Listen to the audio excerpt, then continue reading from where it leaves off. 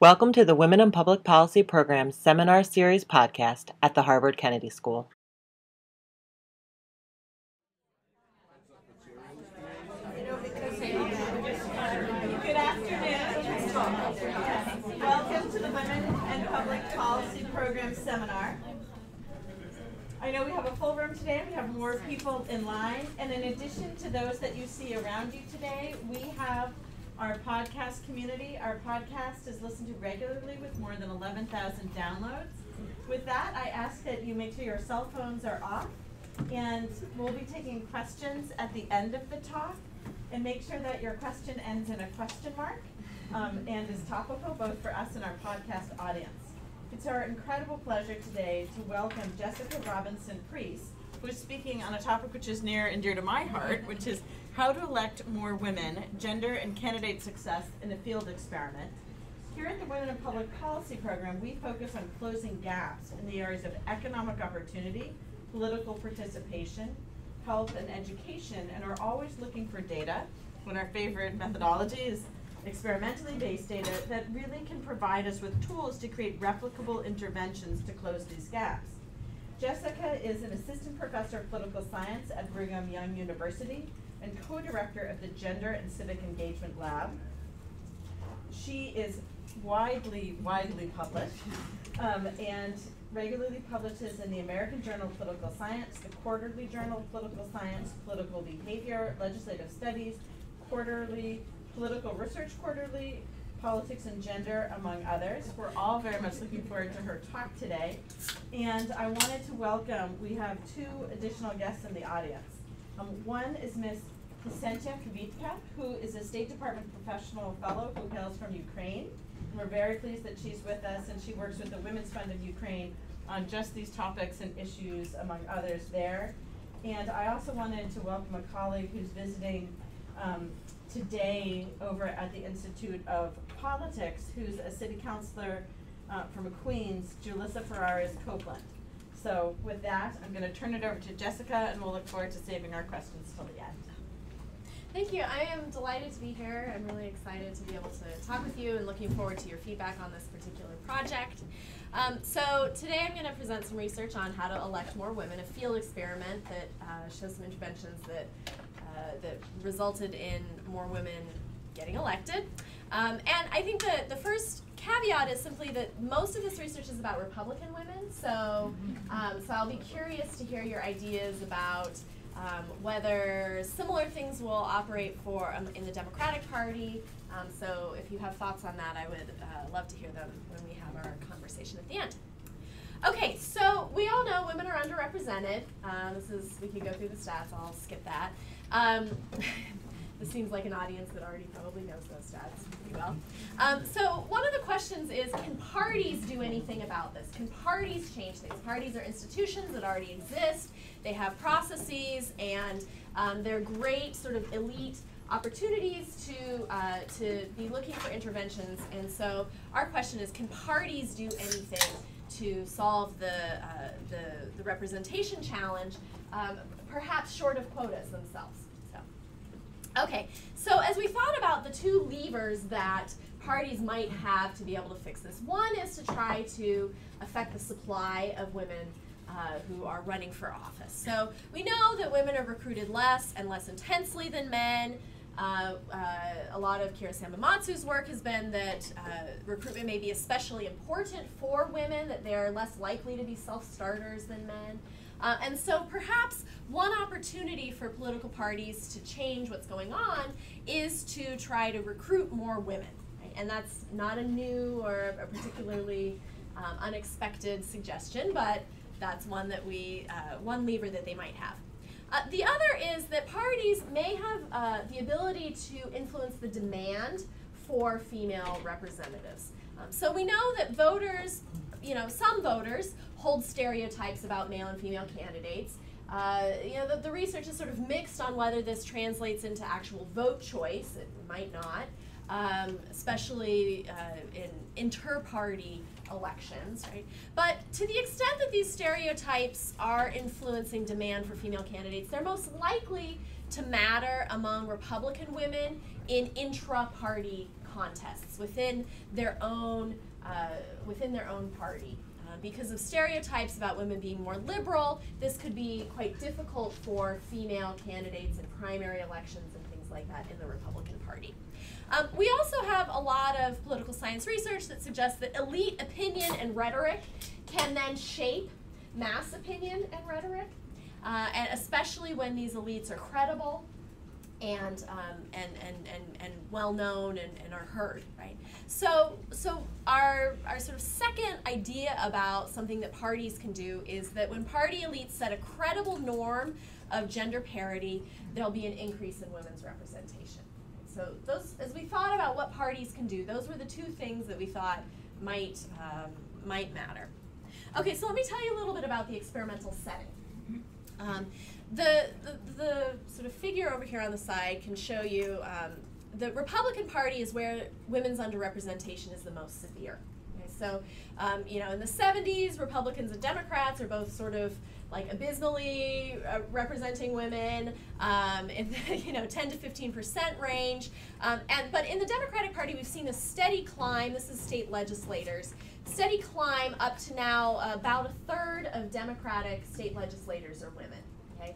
For Republicans, the story is less encouraging. Right? It actually peaked in the 90s and has kind of been going back down a little bit. And so the most severe problem for women's representation is within the Republican Party. And that's sort of our question is how do we, the Democrats seem to kind of have figured something out, right? They're marching forward. The Republicans are stalled out. So what can we do to help our Republican friends and neighbors on this? So we partnered with a Republican state party in a conservative state, a Republican-dominated state, with very low levels of women's representation, so in the bottom 20%.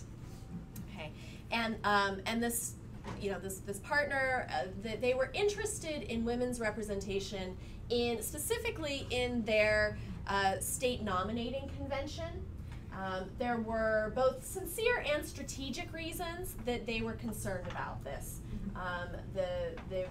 Sort of to their credit, were interested in women's representation in and of itself, but also had been getting some criticism about the lack of representativeness in this caucus selection process. So in this particular state, they don't typically have primary elections. The way it works is local precincts have caucus meetings, and they select delegates to go to the state nominating convention. At the nominating convention, they choose who's going to be the Republican representative on the ballot. And in a Republican-dominated state, right, that person may even be unopposed. So essentially, it's this convention that is choosing vast, like the majority of who's even in office in this state. And the distribution you can see here. I don't know if my pointer's not really working, but that blue line is the distribution of women's representation at the meetings, at these caucus meetings themselves, and it centers around 50-50.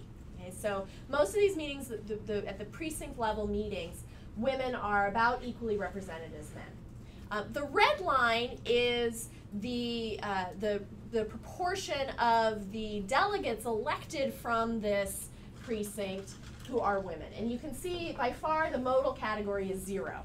Right? Most of these precincts are electing 0 women to go to the caucus. It's 45%, so not most, but many are electing 0 women.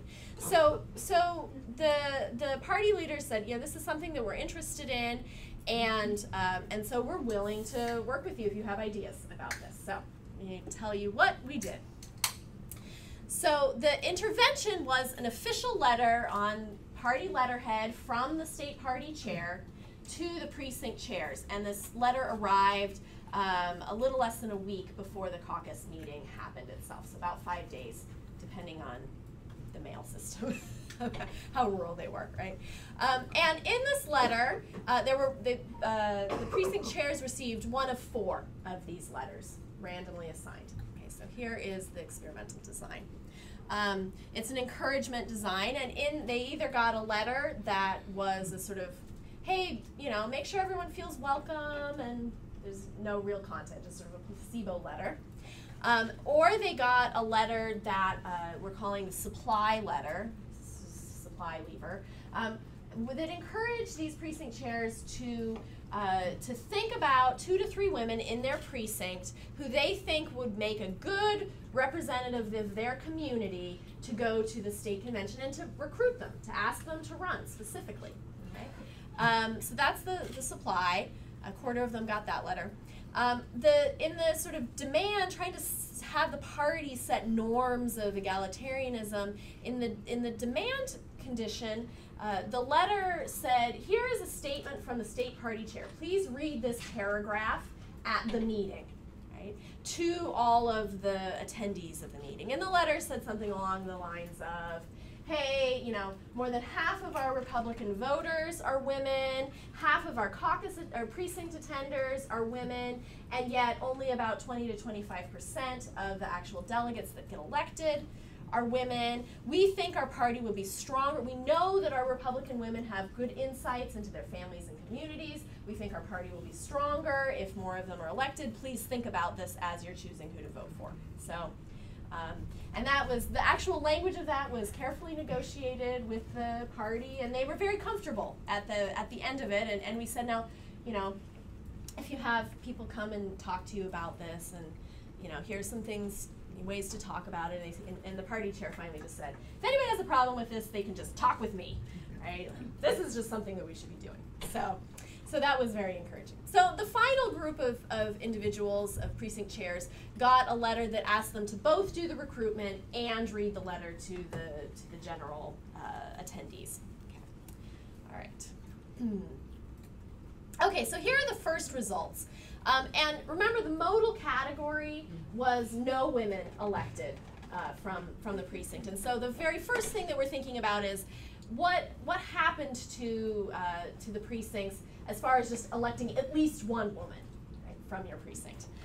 And you can see in the control condition, it's 37% of the precincts elected 0 women. Or no, elected at least 1 woman. Sorry, getting this backwards. We flipped the scale, actually. So 37% elected at least one woman. It went up to 45% of the precincts elected at least 1 woman in our sort of double condition. Okay, so that's sort of the first way to think about, is this precinct electing at least 1 woman. The precincts elect between 2 and 6 individuals depending on the size of the population and how Republican the area is. So that varies a little bit across the state. Okay. All right, this is the more usual way of thinking about the women's representation, and this is the proportion of women. In the control precincts, the proportion of women who are elected is under 25%. It's about 24%.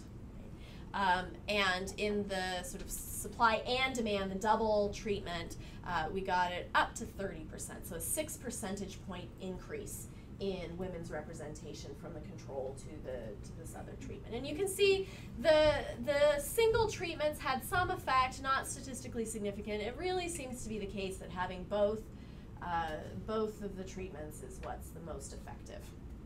Okay. All right. We were concerned. We saw these and these results, and we rejoiced. And we thought, let's double check that this is going on the way that we think it actually is going on. So we had some other data, some sort of simultaneous data collection that was going on.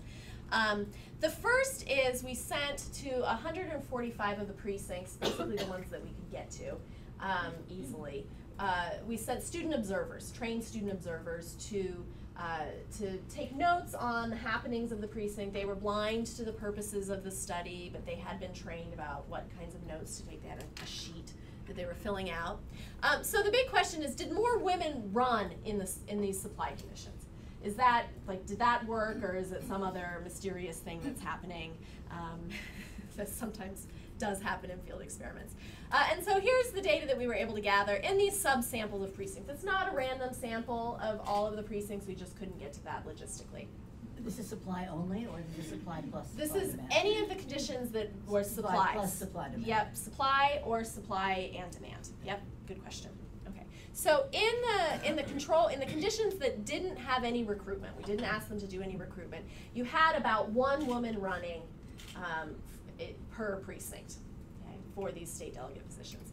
In the conditions where we had asked for there to be recruitment, there were about 1.34 women running on average. So we do see some increases in the number of women running in these precincts. So that's encouraging that perhaps this is happening through the mechanism that we've wanted to happen through.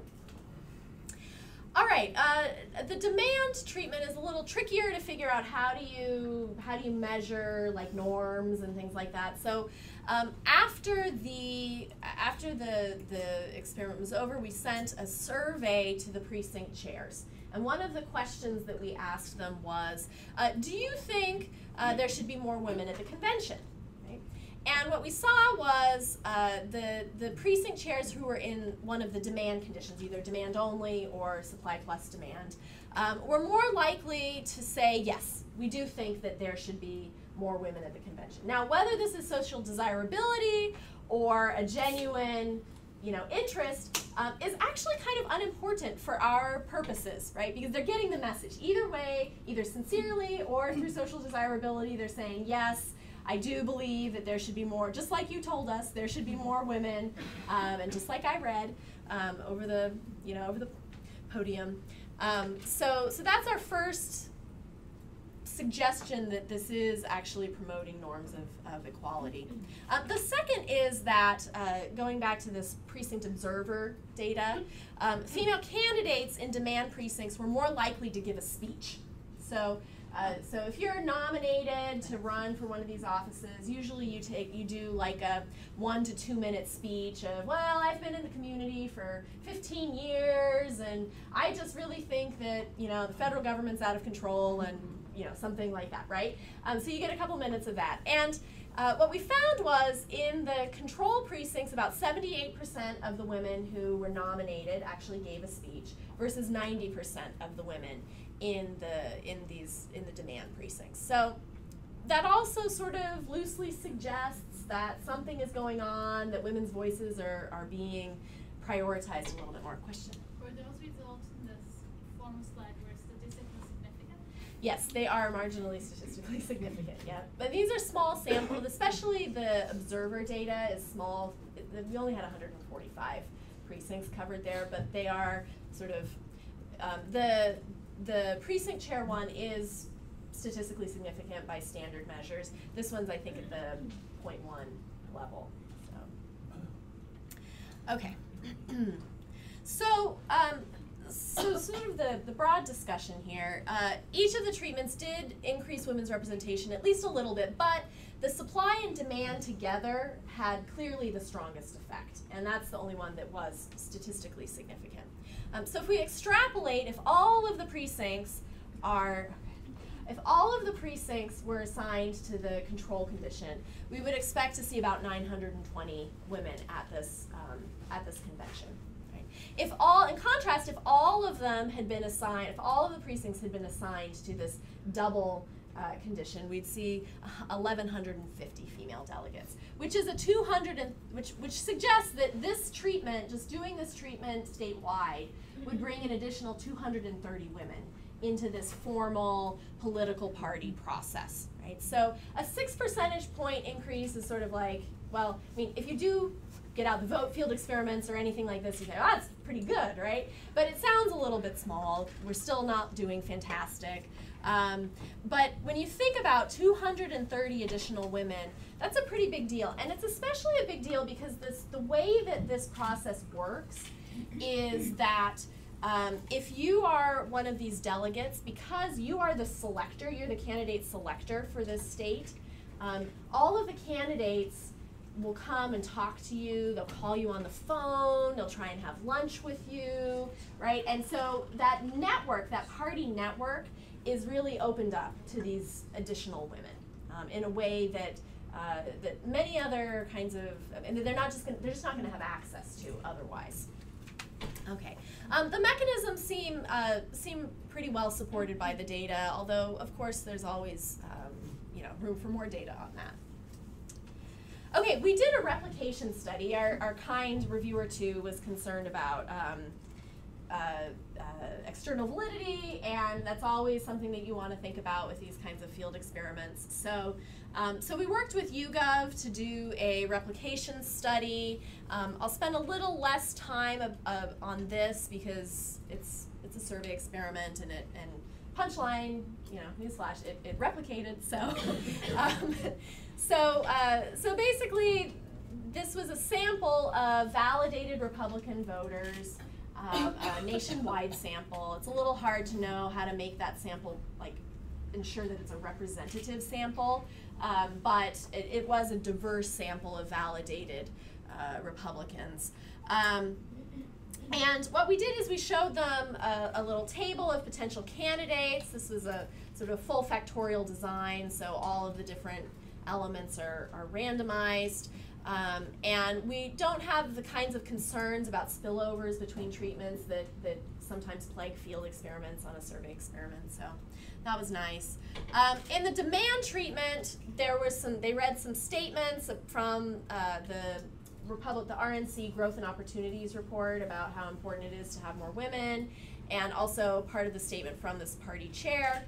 And then we asked them, have you ever heard Republican officials make statements encouraging Republicans to elect more women? Yes, I've heard them talk about it many times. Yes, I've heard them talk about it a few times, or this is the first time. This was just to try and like hammer in, yeah, the question was really still part of the treatment, like making sure that you get the point that Republican leaders here are talking about women's representation. Okay, the control group didn't see this at all. The supply treatment just saw, instead of there being 3 men and 1 woman candidates, they saw 3 men and 2 women candidates. And so they saw, it's like as if there had been recruitment going on behind the scenes. They saw this additional woman here. And here are the basic results. Not too different than what we saw before, right? That the additional candidate had a little bit of an effect. The information from the party leader had an effect, but the biggest effect is when you have both more women running and messages from party leaders saying that this is important to vote for them. So that's the replication there. Okay, so parties can actually seem to increase women's representation through active recruitment, setting norms and expectations. Sorry, in the survey, what was the dependent variable? The dependent variable was vote choice for a woman. Okay. Yeah, and we did it Vote choice for increase women over and vote choice for random. men. Yeah. So, you know, in the control condition, random would be 25% of the time. When you have 5 candidates, and 2 of them are women, so this is sort of increase over random. Okay, so parties do have levers, and quotas aren't the only option. Right? There are these ways that are more palatable to more conservative political parties, that are encouragement designs and other kinds of things that, you know, when we were sitting down and talking with the party leaders about this, we said, well, what if in the letter you say, we'd love to see half of our representatives at this convention be women, and they go, like almost direct quote, oh, quotas, no, that's what the Democrats do. Right, so you have to think about what is going to culturally work for the population that you're considering and thinking about, and there are things that Republicans are happy to talk about with this, but you have to do it in a way that's going to work for them. Okay, so I have just a moment or 2 left, and so I thought this is a room full of very smart people. I want to tell you a little bit about what we're doing next with this project. So that particular piece has been accepted at AJPS, and you know, so if you weren't one of the reviewers, too late, right? But we have another project that we're working on, and it's rooted in something that we saw in the observational data of all of these precinct observers. And when we started looking at the content of the speeches that the male and female candidates were giving, we noticed that the men and women's self-presentation was different.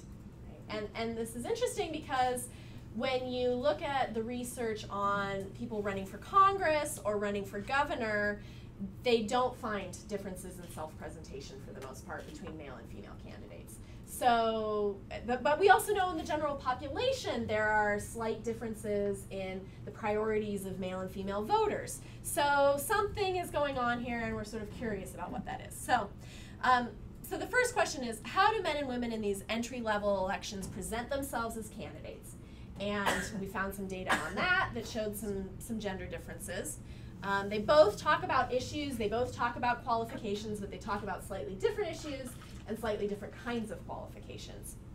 And does this influence who gets elected? Is the sort of double bind relevant? And the answer to that we have found so far is yes and yes. So here's some interesting, the issues that men and women tend to talk about are a little bit different. Men are slightly more likely to talk about government spending or the deficit and taxes. Women are much more likely to talk about education. When it comes to qualifications, the men are more likely to talk about their executive and business experience or military service. The women are much more likely to talk about being a homemaker or a parent. Right? So we are seeing some of these differences here. Did you have any sense of whether or not the letter primed? Because the letter said women, you know, have lots of information and knowledge about their families, communities. I can't remember the last one. Right. So we looked at the precincts that were assigned to that versus not, and we didn't see big differences there. It didn't seem to be the case that was shifting what they were talking about. It did. I don't It'd have. be a great experiment to do sort of a different prime and see what happens. Right. So we did find, so our sample size is small here, we did find some differences in the outcomes of, in the precincts that were primed or not, that are a little complicated, and so I don't have that slide here, but we do think something's going on. Right?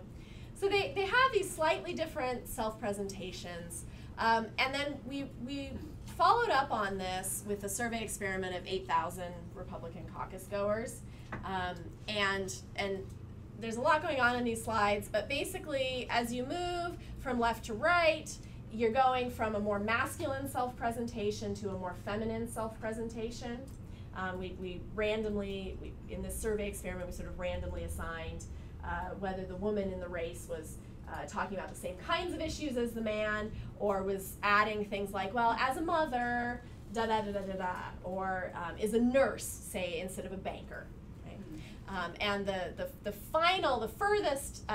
furthest one here to the right is she talks about being an active mother in her community and volunteering in her child's school and caring a lot about education.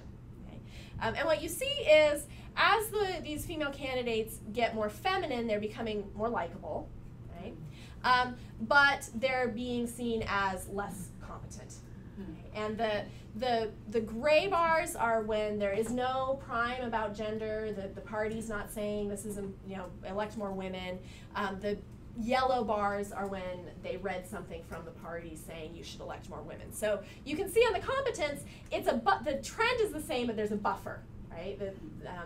And the vote choice, by and large, followed the competence rankings. So the sort of the woman who's talking about this in terms of being a mother and volunteering in her school and caring about education gets obliterated, totally obliterated.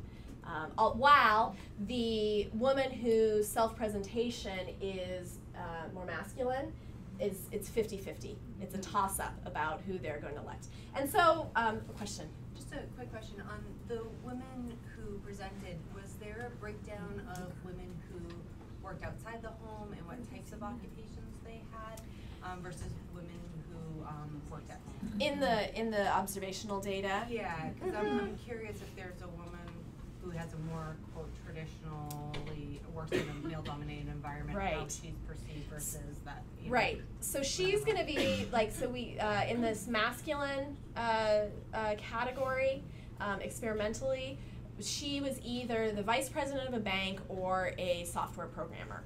Right. So and what we found was, when she presents when she has a masculine job, there's just and talks about more masculine issues, there's no difference between the vote choice. When she has the masculine job, but she says, and I'm a mom, so we call this condition the super mom condition. voters Is it love called super masculine mom. plus mom? Yeah, masculine plus mom. She's the super mom, and the voters love her, right? But when she's a nurse or a teacher and a mom, the vote choice goes back down. So there does seem to be some things going on there. So this is what we're working on right now. We have a follow-up on the CCES that we're waiting to get the data from, that will have both Republicans and Democrats, so we'll be able to see, is this just a Republican phenomena or what's going on the Democratic side? So, so we think that there's a little bit of a selection effect that's going on in the process for why we see no differences of men and women in higher offices in self-presentation, that they're getting obliterated at these early stages, and has implications for both descriptive and substantive representation. So, okay, that's what I have prepared.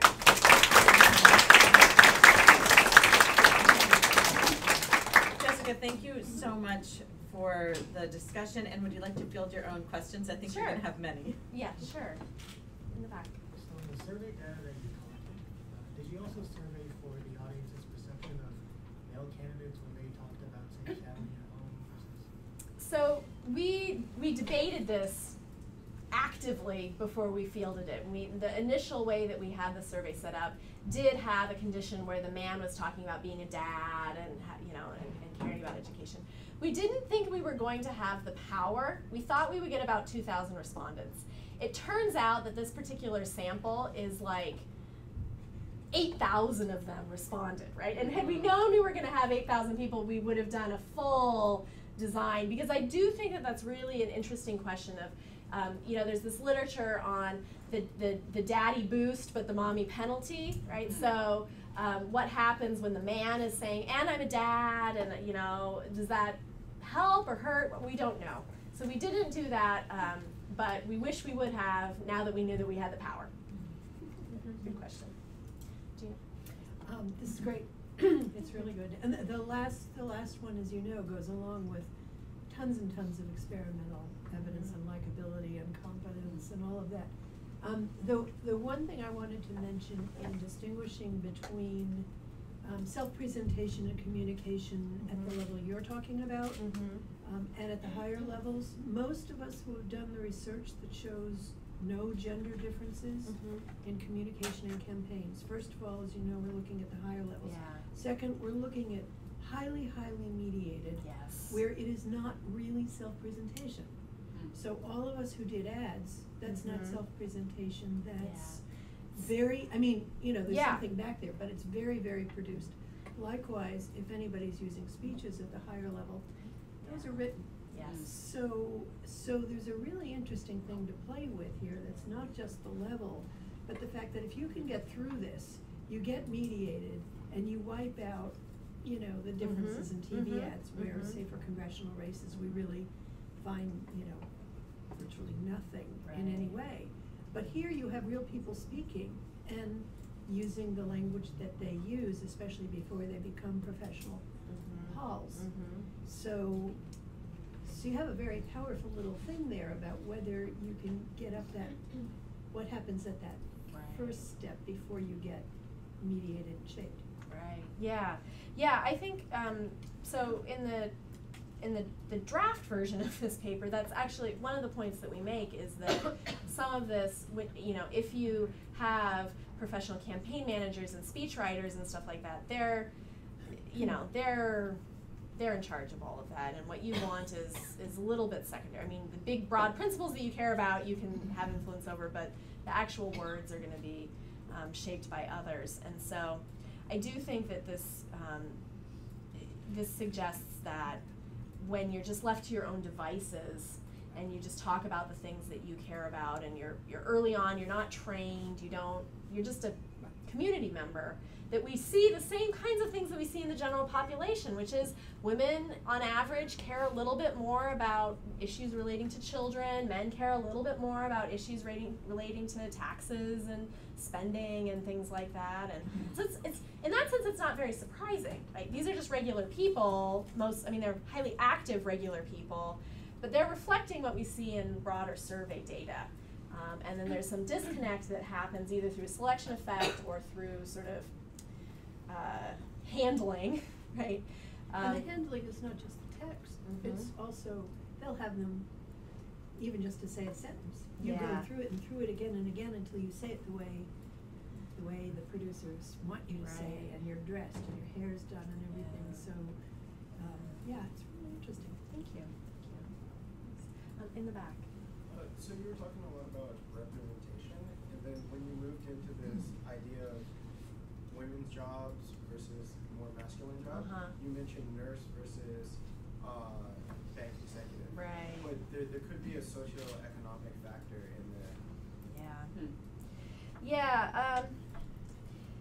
That's challenging, right? Because the pink collar jobs do tend to be lower socioeconomic status for lots of reasons, right? And so we tried to think a little bit about how do we get at that, and we were under time pressure and just didn't have a solution and went with things that are clearly triggering gender. But if you have ideas about sort of gendered jobs that class and socioeconomic status are kind of constant, I would really love that because it would be really great. Yeah, but I agree. There's a confounding there, and I wish I could solve that problem in the broader population. That would be fantastic if we valued nurses and teachers a little bit more highly, and maybe bank executives a little. We did say a local bank. We said vice president of a local bank, a software engineer at a local company. So, but you're right. And you could say head of nursing at the local hospital. Yeah.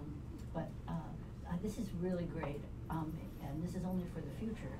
That as you go on, if you replicate it, in addition to masculine plus mom, you might try masculine plus nurturance, because we know from the negotiation literature that if you negotiate for a higher salary, but at the same time say how dedicated you are to the company, that can cut some of the negative of a woman negotiating for a higher salary.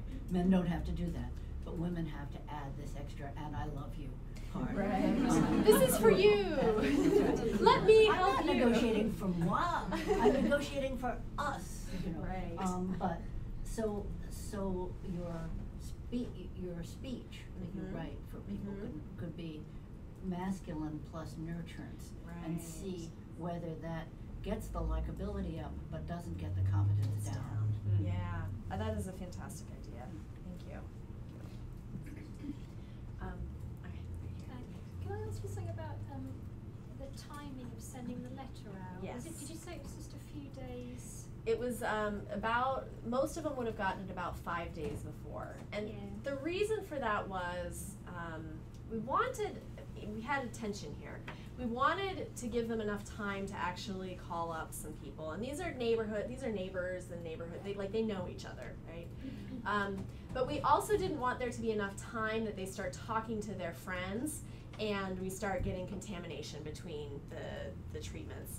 And there was a webinar training for all the precinct chairs right before we sent the letter out, and we needed to make sure that the letter didn't go out before the webinar, because the last thing we wanted to have happen was somebody say, now, hey, I got this letter that was telling me, what are we supposed to do with that?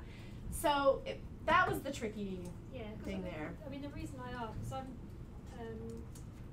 thinking very seriously about running as an MP, and I've got a professor who's guilt-tripping me into doing it. And but it's taking. He's like, you have to do it. Otherwise all these bozos are going to come in. Right. And it's a kind of long process when you're thinking, oh, but I don't know enough. But no, neither do they. Right. And you're kind of, because you don't think that you're good enough. It's taking a long time to get to the point where you think, no, actually. So if somebody phoned me up a couple of days, I would just be like, no, I couldn't do that. Yeah. So I can see why you, given your explanation, why you didn't want to have that contagion effect, but it's. Yeah. So I think our best guess about what's happening here is like 60 to 70% of the precinct treasurers and secretaries were women. And so our best, we have a little bit of data on this. It seems that that's a target population. So they sort of called up the woman who was the precinct treasurer and said, hey, this time would you think about running for, instead of for treasurer, running for a state delegate? But it's true. Like, if they had more time, and if we had been able to like send multiple letters and make a bigger deal of it, I think we would have had an even bigger effect. As it is, I think it's kind of impressive that like a single letter, it is. you know, It's really impressive. but yeah, and we think, you know, with compliance, we have a little bit of data. We think about half of them complied with this, so that's our best guess about compliance. Yeah, I'm just wondering if you explain, is it woman by nature is caring, you know, for animals, for children particularly, and for everyone, as we by nature, in a gift. Right. So is that possible to teach men to be like that, because it is naturally women are created soft for soft, I mean very kind and compassionate for and caring for their children, for family, for all these things. But is it possible to teach men, especially the very important men, to do that? What we do? That's the $1 million question, right? I think, you know, one of the challenges in the literature on gender and politics is that we often say things like, oh, women are underrepresented, or women are talking about women's issues, or women this, women that, women, you know, and the assumption is, oh, women should sort of be more like the men. They should be more politically ambitious. They, you know, they're under ambitious. Whereas we just rarely say, oh, maybe the men have too much political ambition, or are over ambitious, or are over competitive, or and so I do think that we have a lot of work to do in trying to say it isn't just the case that the men's way of doing it is the right way, and we need to make them women just more like the men, right? And think a little bit more about how do we think what makes for the best leadership, and trying to train and design institutions to choose based on good leadership qualities, be they masculine or feminine characteristics, right? And it's not my area of expertise to know like how you do that, but I think that's an important question. So this was wonderfully stimulating and brought good. up lots Thank of you. other ideas. And so two thoughts I was having. One is that behind the scenes maybe is this whole question of default judgments that we make about men and women and others. And so I was thinking that it might be interesting if you took those speeches that have content that we can traditionally as masculine or feminine, but if you actually ask raters to look at them with no sound playing, you know, what do we actually see in terms of how people are presenting themselves and their likability and competence that's conveyed through gesture rather than just word. And then with respect to the letter that you sent, it occurs to me that maybe one of the mechanisms of action is that it actually disrupted the default by obliging people to at least think for a few minutes, and by virtue of using that kind of just intentionality produced more action. Yeah, I think absolutely part of what made that the letter effective was that it was surprising. And this is why I don't know if it would work the same way for the Democratic Party, because it's already sort of, there's lots of language about women's representation, and that's a sort of ideological priority for the Democratic Party. So I don't know. We'll find out on the CCES study. I think that's element of surprise. The surprise, I think, is part of what made it really powerful. It was a little bit disruptive, and wait, you know, the party chair is saying this? No. Oh, okay. Back here on the blue and white striped sweater. Oh, yeah. On that note, then, one of the things you could do in the letter for a Democratic candidate, rather than using that element of surprise and increasing that kind of salience, is using the kind of other behavioral techniques that are used often in letters of saying like, you know, your precinct next door nominated this many men, sort of this many women, or like norms, 9 out of the 10 shame. precincts nominate this many women. So that kind of social social construction pressure. of it might be Yeah, that's a good idea. Thank you. Right here. This is a formative question. When they get up and give the speech, do people get to ask them questions too? And if they do, is there a difference in the types of questions that women are asked and the types of questions men are asked? So that's a good question. It varies by precinct. So it's a very we sent all of these students out, and one of the things they came back and they said was, gosh, we thought it would be way more organized than it really was, you know? I mean, it's just a bunch of neighborhood people sitting down trying to figure out, and they've got these instructions from the party, and, you know, like, when I went to one of these a couple years ago, they were, like, switching the electoral rules between each different election for just, well, hey, we've got 5 candidates, so let's just choose the top 3, and I'm like, single non-transferable vote, like, what are you doing here, you know? So I think it varies by precinct, and that's a really interesting question of what kind of response are they getting. We did tell the coders to write down if there was anything like surprising or weird or interesting or something that stuck out. So it would be interesting to go back and see if any of them mentioned like there was hostility or something like that. Well, I'm doing some similar work with people who've been appointed to federal agencies, and in their appointment hearings, the questions that women are asked are different than the questions that men are asked. So I was, you know, women are asked how they're going to be able to manage this huge agency and what type of management they will. Men are assumed to be managers already. Right. And asked, you know, tell us about all the wonderful things you'll do for us in the future. So I'm wondering if it's Yeah. sort of That's something. so that, you know, how they're presenting themselves is socially constructed. Yeah. That interaction. Yeah, that would be very interesting. I'll go back and look at that. Don't have the data. I wasn't sure. It was consistent. Yes. So now you had through the treatments, you had more women actually running now for office and actually giving speeches. So what can you characterize those marginally women? I haven't looked at that, but we should. I'm trying to think, like empirically, how we would do that. I guess we could look at. I don't know. I have to think through and see. I'm just wondering whether the ones who selected kind of into running, no matter what the treatment, they're probably there's a very selected groups, and the ones who only run because of the letter, they might just be they would have not run otherwise. So just interesting. What are their qualifications? Yeah. How do they compare to the other? I have to look at that. I don't know if this is for future treatment, but I'm an elected official, right, in Queens. First woman, had to push back a lot of negative positions. How many of those women that ran actually won? Yeah. Right? And then after they won, what were the positions or chairmanships or subcommittees that they received, right? Because it's not only just getting and winning. Well, first it's like just getting over the hump of winning.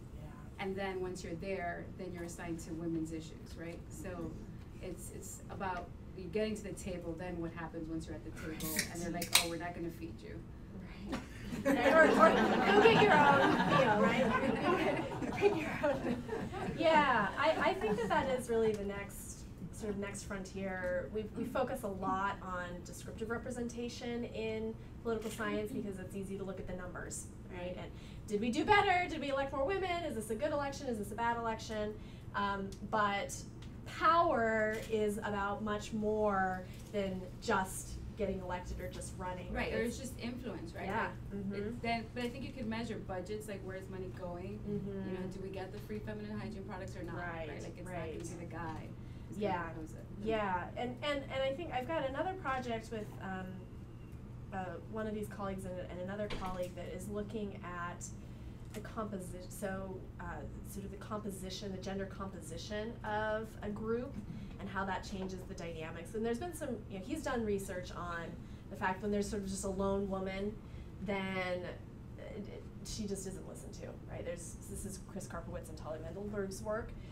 And what we're looking at is what happens in natural group settings over time, right? because, you know, most of the time when you're on a city council, like, you work together over the course of years. So do some of these negative things that are happening early on, do they sort of ameliorate or they get exacerbated?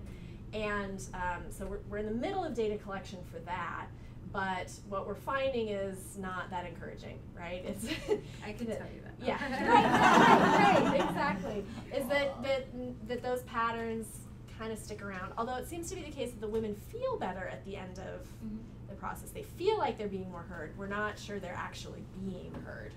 Yeah. One of the things which really identifies with the last two comments is I think when the letter came out, one of the effects that you see is pent-up demand and pent-up supply. So you had some women who always wanted to, but really understood the dynamics within their party system, and this was an opening. Yeah. And you had some people who thought of women consistently, but didn't make the ask because it wasn't socially acceptable and normed within that party. And I'd be very interested to see what happens over time. Yes.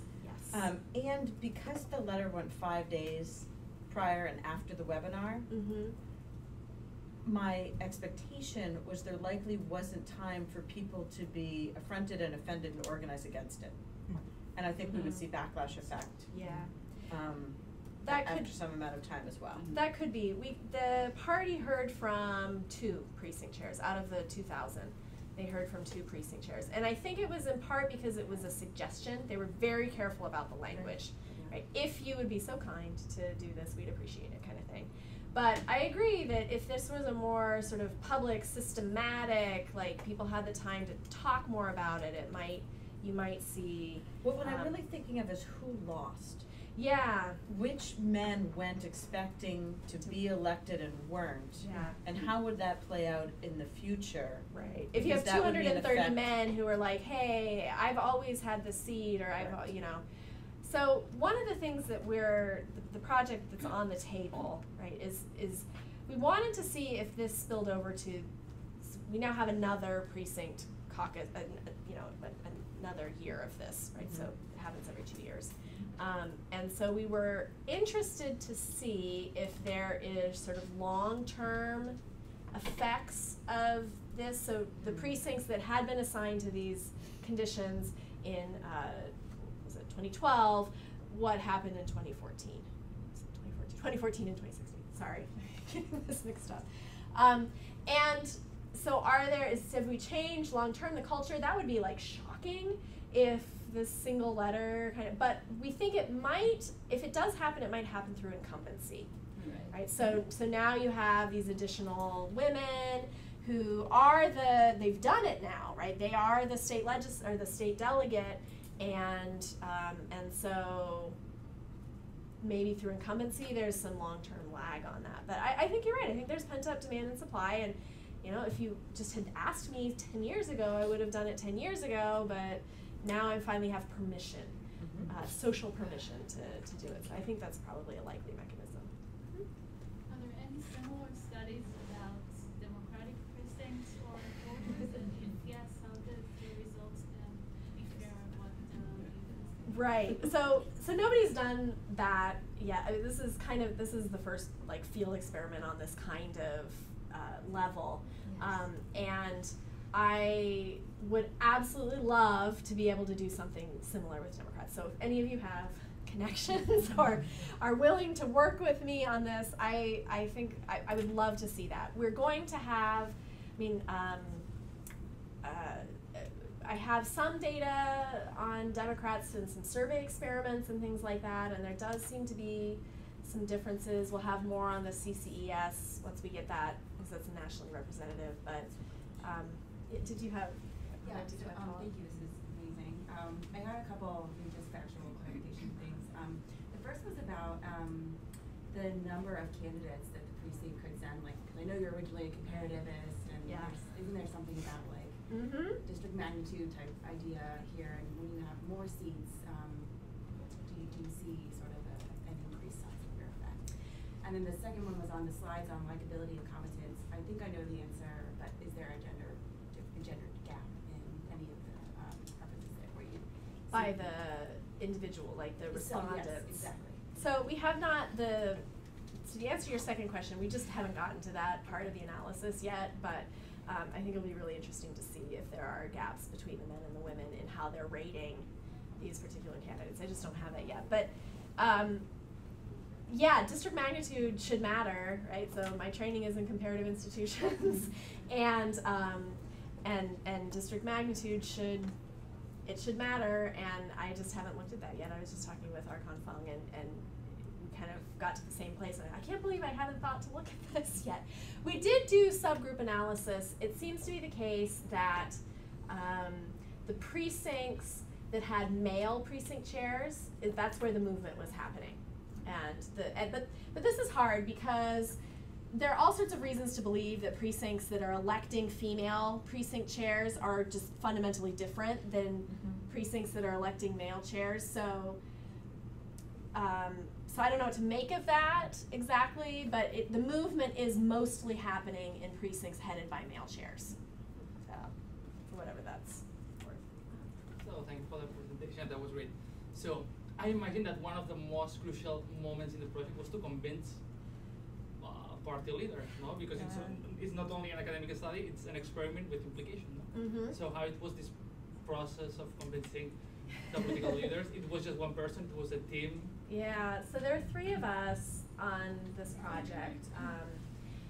One of my co-authors has some long-standing connections with the party and has lots of credibility. He's done some polling work for them and things like that, and so I think that helped. Right? The other thing that helped, I mean, with field experiments, right, it's very opportunistic, right? And one of the things that helped us was was a big debate going on about whether the state party should stick with the caucus convention nominating process or should move to primary elections. And so they were getting, the party wants to stay with caucuses and conventions. But there was a big public campaign to switch to primary elections, and one of the arguments was it's not a representative, but you have, these sort of extremists, it's all men who are making these choices, and so the party was looking for all sorts of reasons to be able to say, oh, we're working on that, so it was a fortuitous opportunity, but once we got in the door, they were actually very happy to be working with us, right? It was not arm twisting, right? So really the only real question was what is the content of the letter actually going to be, because they had some ideas about things that were going to work better for Republicans and things that they just objected to, and so it was fortunate. It was connections. And so that's why I say, if any of you have connections who are willing to work with me as a field experimenter, I thrive on that. So, yeah, that was it. Oh, sorry. One thing, and I don't know if you've looked into this in the past, moving on, previous question of the male party leads being the ones that actually get more women nominated.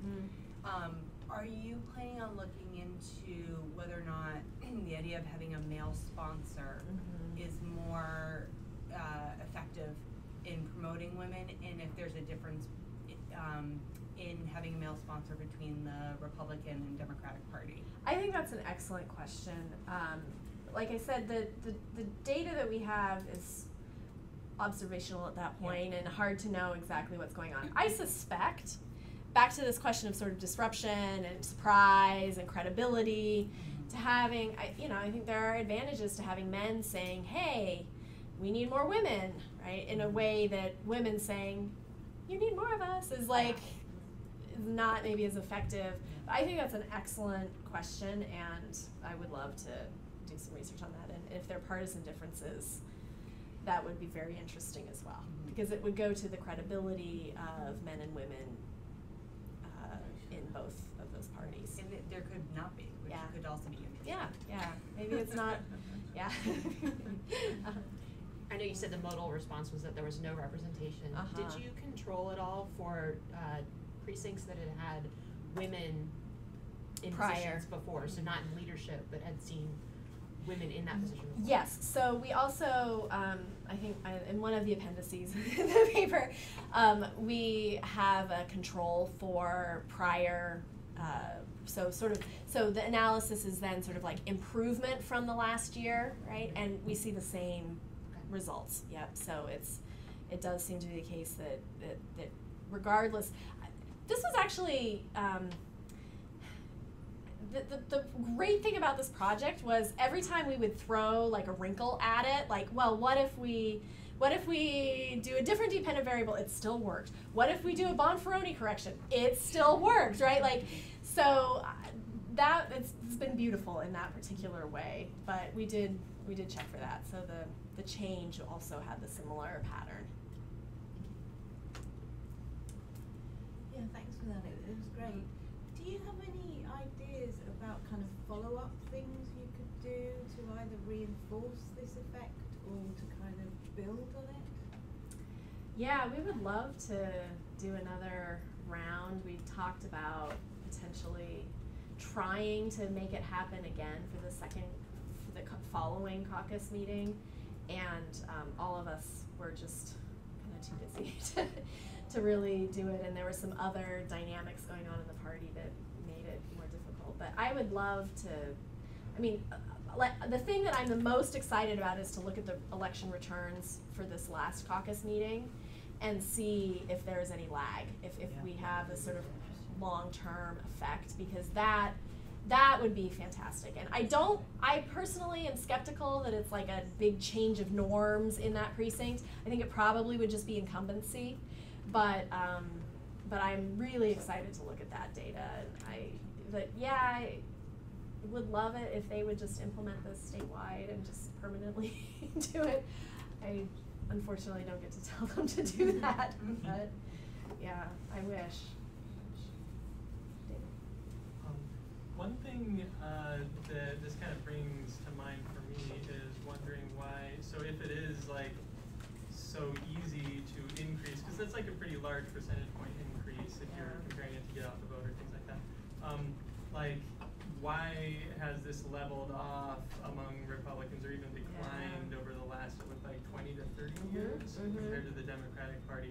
And I wonder if when people do talk about these initiatives in real, like, outside of this field experiment, if they talk about it in a partisan way that actually turns Republicans off to it, right? So like we don't want to be like those Democrats who are emphasizing this sort of thing. And so I wonder how you think about that in terms of generalizing your findings. Yeah, so I think that's a really important question. I think part of the reason the leveling off has happened, or our results may suggest, is that the rhetoric in the Republican Party over the last 30 years has been anti-feminist, right? That's just been sort of the norm that they've set, is that we don't, like, we're not the Democrats. We're not, you sort of see this like conflict extension happening on the issue of gender representation. And so, my graduate training was not in experiments. I've come to them later, but nothing has made me more appreciative of like high quality, qualitative work, historical work, cultural, anthropological kind of work than running field experiments. Because what you realize very quickly is that you have one shot, right? You have one intervention, and it has to be adapted to that population. It has to be adapted to that particular question, and you darn well better like be working with the people who understand that group. And so I think the questions of external validity and sort of generalizability are really good. And I would say I don't think I would be skeptical that this exact experiment would work in another setting, because I just think that that's not how like real good convincing rhetoric works. Like rhetoric works when it's targeted to the audience that it's pointed towards. And so I do think that you kind of in some sense have to think, all right, we have these broad sort of theoretical principles. Our survey experiment suggests that it does seem to work more broadly among Republicans, but the exact message is going to have to be tailored place by place. And I think it's not helpful, you know, to have this become, you know, if the Democrats say there's only one way to talk about this, right? So we got some criticism because the message was, our Republican women have insights into their families and communities. And that's highly gendered language. It's sort of in a box with a fox kind of, you know, I mean, like it's really kind of narrow language. And my response is, that's what they feel, you know, like that's the contribution that they see as being important. And so if you want more women to get elected, in the Republican Party, you have to play on the Republican Party terms, right? You have to kind of work with that. So yeah, the answer is, I do think that there are problems with generalizability, but I think that's just like the nature of the beast. Can I just do a footnote on that for folks in the room, because we have about more than half of non-American folks here. That the polarization that's increased dramatically in the United States since 1980 and is now greater than it's been in 100 years, will be driving those attitudes toward women, precisely because of the point that you made that things that are pro-women are now seen as democratic. So Republicans will stay away from them for that reason. For partisan reasons. Because they are branded as democratic now. Right. This is one of my great fears about this election is that something like sexual assault now gets sort of partisan polarized, or, you know, I mean, there are just these concerns. As soon as one party touches it, the other party is gonna dislike it here and then over here. Thank you so much for your presentation. Thank you. I'm a second-year MPP student, just really enjoyed hearing it. But I would be so interested if you tried to replicate it in the South with the Democratic Party, because I think that is kind of where you see a lot of these cultural issues around gender norms come into play. I went to undergrad in Virginia, and I feel like this is definitely a thing there, and that would be a really interesting external validity question. I would love to do that. Yeah, that is a great idea. Yes, thank you very much. Yes, thanks. I'm also interested in issues of transferability, but to different settings, like in a university for women going up for tenure, deans, or in companies, women going up for higher positions and that kind of stuff. And I don't know whether there's been studies on that. Let me see, two other settings. I don't know. I mean,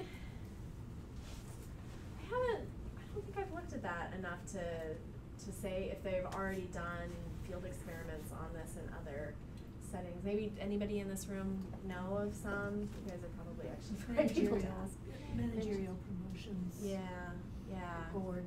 Yeah. So, but I think that would be a really interesting question of how far can we say, you know, I saw this, something recently that I think it was the Harvard Business Review put out a thing about if you only have one woman on your short list, it's like it's statistically impossible for her to get elected, right? So the supply of just like having women to choose from sets a norm of this is the kind of thing that women do, like when you have multiple women applying for the job and on the short list. So I do think that that's an important question. And I just wanted to kind of add that the area that I represent is 138 languages spoken, right? So then you also have the newly naturalized voter, and they come with their experiences from whatever country they represent, right? And the person who has lived here their entire life. And the way you speak to those voters is very different. And also, what I represent to those voters is very different. You know, for a group, I was the first and historic. And for another group, it's like, oh my God, my person will never be elected again. Yeah. Right? So it would be interesting how, when you have all these cultural diversities and all these other layers, presenting, it's almost like you have to be a chameleon as a woman to not offend one and then be cool with the other one. And I don't think men, at least the men that were in my race, had to do that. It was just like, oh, you're a man, thank you for running. Right. And then you're a woman, why are you running? Right? Yeah, I think those questions, especially of intersectionality, of gender and culture, race and ethnicity, I think those are really important questions. And I I've got like survey experimental data sitting on the Dropbox waiting to analyze for a different project, but I do think that that's a really important question of what happens. So this is like a predominantly white conservative group here, right? So the dynamics are like as straightforward as you can get when you're talking about issues of gender. And less of America. Yes. Right. As we look 20 years from now, there'll be less of that demographic. And I think that's why it's really important to like transfer. I would love to find out if something similar to this worked for people of color, right? To get more people of color in office. I don't know, because I think the dynamics are a little bit different, and so, you know, like I said, every field experiment you got to kind of start from scratch and think like, what are the interventions that are going to work here? How important is recruitment? How important are norms and things like that? But I think that there's lots of possibility for trying to use this model to answer other questions. Are you going to be looking at age? Because I'm sure you can pull it out of the voter file. Age, that's a good question. Because I think that will, particularly as you use this information, perhaps over time in some way to make some predictive suggestions, age and how we see that shift. Yeah, that's a great suggestion. And you have access to it. Yeah, love it. So the early slide you did where you looked over time at the representation among Democrats and Republicans, if you push that graph way, way back to the beginning of the 20th century and look across the country at women occupying state party positions, especially, earlier in the 20th century, the Republican Party did somewhat better than the Democratic Party. And when we used to look at that and say, wait, that doesn't go with the ideology, what is that? It's really from a time when the Democratic Party was a coalition party. And the Republican Party simply wasn't. So that in a coalition party where you have to worry about this ethnic group and that ethnic group and the unions and this one and that, the women get squeezed out, whereas if it's not a coalition. Anybody who's okay with the ideology is... And if you've served your time, now women may have to serve a little more time, but if you've served your time, you're okay. And so I'm really fascinated by the timing in which you see the Republicans flattening out, because they're well, before last week, a coalition party. Party. Yeah. But it's a coalition party, and again, so you have, you know, the Tea Party and the Main Line and the former Southern Democrats and you know, and so that's you going wonder, on. especially if you raise the question of women and gender, going back to what a few people were saying, of people going, oh God, that's a Democratic thing. That it's become politicized. Right. Yeah. And in the early Republican Party, class was a consideration, and class cut across gender.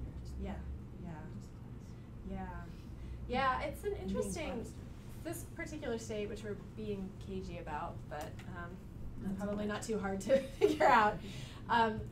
Women's representation was actually, so the first woman ever elected to the state senate was from this state, right? And so early adoption of women's suffrage, active participation in the women's suffrage movement, on the radical side of the women's suffrage movement, and so it is an interesting thing. It's interesting how these things change over time based on political considerations. So I wanted to say, first of all, I think this is absolutely brilliant, because it's it's an intervention that works in a setting that most of us probably wouldn't have thought of. And the skill with which you crafted it was like beyond, just incredible. Thank you. Incredible. So,